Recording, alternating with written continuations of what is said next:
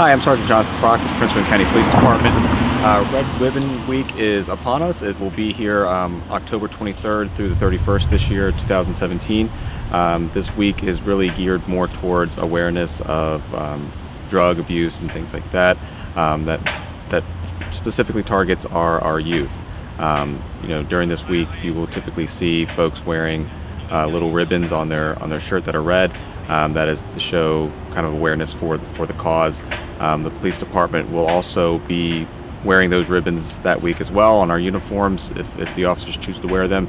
And during this week, it's pretty much just to raise awareness for families to take active roles in their child's lives. We obviously encourage this throughout the year, but this week specifically is just to kind of emphasize that role of parents actively taking that role. We have SROs in the schools, so obviously we'll be pushing that message pretty hard that week as far as just, it's not only about awareness, but it's about parents holding themselves accountable. It's really just kind of being a community and making sure that we all understand that this is a community problem. It's not just a specific problem to one household. It can affect the reaches of it are endless.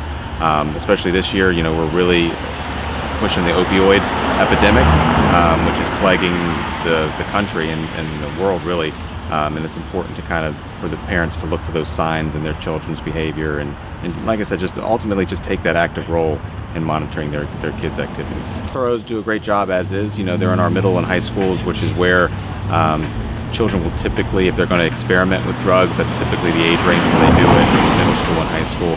So our SROs are in the schools to help educate staff, to help educate students, to look for potential signs of abuse, and to respond to any sort of tips that they receive about that. So really this week is no different than any other week for our staff, but really we want to kind of hone in and push the awareness campaign as well.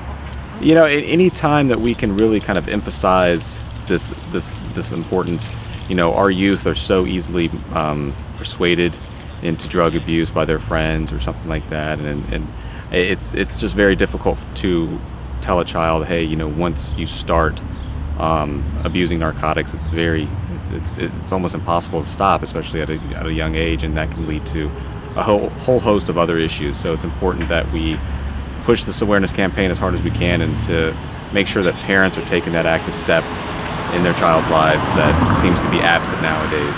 That with the internet and with everything else, parents kind of take that sideline role. They really need to be taking that active role in monitoring.